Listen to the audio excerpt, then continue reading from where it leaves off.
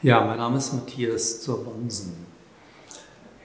Ich lebe davon, dass ich als Freiberufler Veränderungsprozesse begleite, Entwicklungsprozesse in Organisationen, aber zum Teil auch in der Gesellschaft. Und das Thema Landwirtschaft ist sicherlich eines, das mir am Herzen liegt, weil dort so viel im Argen liegt im Moment und weil wir unbedingt etwas ändern müssen. Und die Landwirtschaft, die ich mir wünsche, ist, wenn ich es in einem Satz zusammenfassen darf, dann ist es eine Landwirtschaft, die auf jeder Ebene Lebendigkeit und das Leben fördert, ja, die durch und durch gesund ist, und zwar für alle, ja, für den Landwirten genauso wie für den Konsumenten und für die Natur. Und ich wünsche mir natürlich am Ende eine giftfreie Landwirtschaft. Ich wünsche mir eine Landwirtschaft, die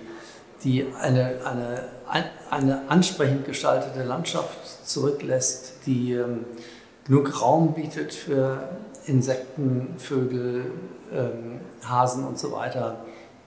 Ich wünsche mir eine Landwirtschaft, die gesunde Böden erzeugt, die letztlich Humus aufbaut, so dass die Lebensmittel wirklich gesund werden.